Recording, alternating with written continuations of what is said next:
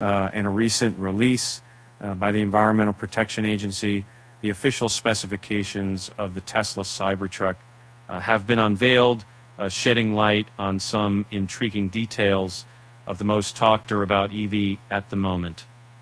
Well, none of these revelations can be considered groundbreaking. They do offer valuable insights for EV enthusiasts. And the certification summary information report filed just 10 days before Tesla's exuberant delivery event on November 21st, 2023, disclosed some key details about the Cybertruck's power source, and the document mentions a total battery pack voltage of 816 volts, a battery energy capacity of 150 watts per hour, and a battery-specific energy of 170 watts per kilogram. This translating kilowatts-hour of energy capacity, closely aligning with the unofficial estimate of 123 kilowatts-hour reported by some sources. Of course, Tesla remains tight-lipped about the battery capacity of its EVs, leaving us to rely on these official documents for insight. Another revelation from the EPA documents is the confirmation of a heat pump in the Cybertruck. While this might not come as a surprise for seasoned Tesla enthusiasts, the mechanical-active heat pump is a crucial component for enhancing range and efficiency in electric vehicles. Tesla's ingenious heat pump design recycles heat generated by the battery and drive units to warm the cabin, conserve energy, and extend drive-in range, particularly valuable during cold winter months when energy consumption tends to be higher.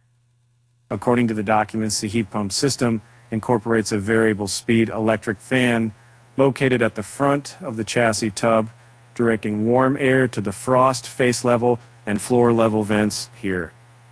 This innovation significantly reduces energy consumption for heating and cooling purposes, improving overall efficiency and, in turn, range. And one quirky detail about the Cybertruck's design revealed in the documents concerns its charging port. Situated on the rear left fender, the charging port features an eye-catching and functional touch, a colorful indicator in the shape of the Cybertruck for its state of charge, SOC. A solid white illumination indicates that the charging cable can be safely removed or inserted. On the other hand, an orange light signifies that the cable isn't securely latched, while a flashing blue light signals that the charging process is underway as expected.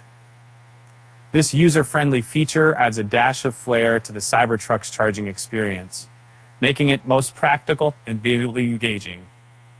And we really love taking a drive all gets so far that they've seen back in time and the Time Property and the Tempo Games walk, and then they've left to save it, and then the Brown Proc in the same all-wheel drive variant tips the scales at 3,025 kilograms. Both versions share a gross vehicle weight rating of 4,159 kilograms, highlighting their robust build and capacity. Unfortunately, details of rear-wheel drive Cybertruck slated for a 2025 release remain elusive, as the EPA hasn't made those files public yet.